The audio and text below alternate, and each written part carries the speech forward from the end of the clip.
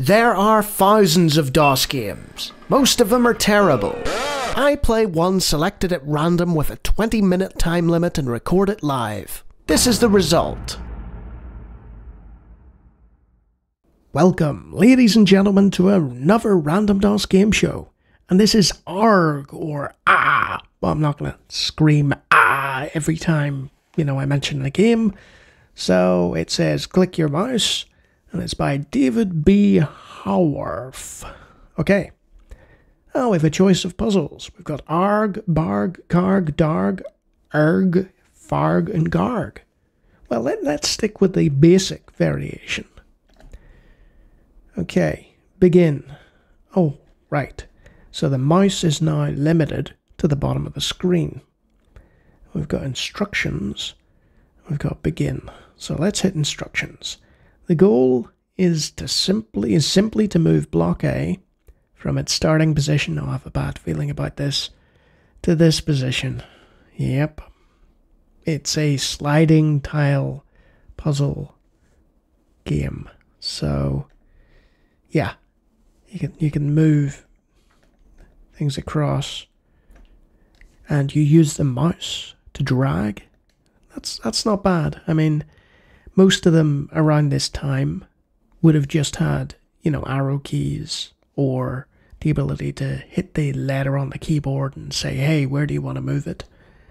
And there's a little thing down here called a boss screen. Those of you who don't know what a boss screen is, back in the day when you were playing games at work when you shouldn't have been, there was what's called a boss screen that you could quickly hit. And oh look, suddenly it looks like an important spreadsheet. We're doing lots of important work. And then you can just click to restore. Speaking of restore, it has a restore position and save position function. So if you're in the middle of a game of Argh or Ah, and say a cat wants fed, there's a very sleepy cat on my bed at the minute. I'm not sure whether she's going to wake up and cause problems or not. Then you can save your position, so that's nice. Unfortunately, the game itself is one that I absolutely despise. I have very little spatial awareness, and I just find this tedious and frustrating, trying to get these blocks into the appropriate place. But that's okay. It's definitely not for me. But if you want an ASCII-based puzzler where you can shift blocks quite easily with the mouse and quite intuitively, and it's graphically it's not gonna, age because it's just ASCII. It is what it is. Does the job. And look, we've moved A slightly to the right.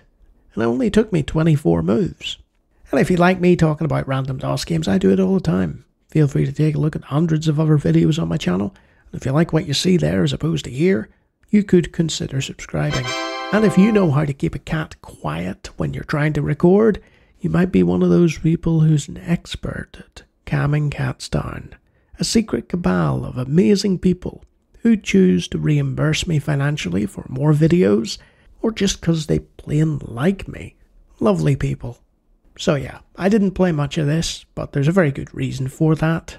I'm not the person to showcase Argh, but it looks competently programmed, and I like that there's multiple puzzles. So, well put together, just not my thing. Until next time.